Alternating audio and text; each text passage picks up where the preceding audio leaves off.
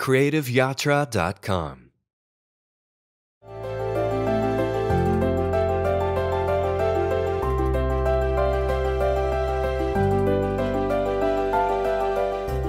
Hi, this is Himanshu from CreativeYatra.com, and today we are standing with celebrated artist Sudarshan Shetty sir.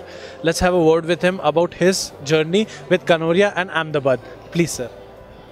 I came to Kanoria Centre exactly 30 years ago. I came, I think, in the month of February in 1987. That's 30 years ago. And after having read an article about the centre in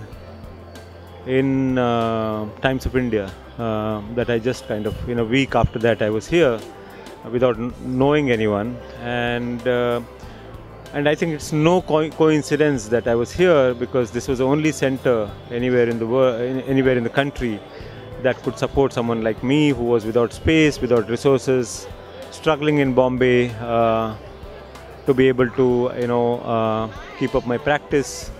So this was a place where I started breathing, and in many ways this became a beginning for the lot of things that I did later.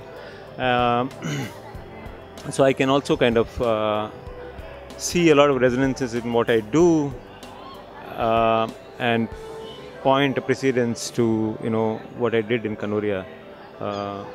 In my early years, I was here for about 2.5 years. Thank you so much sir. Thank you so much for your time sir.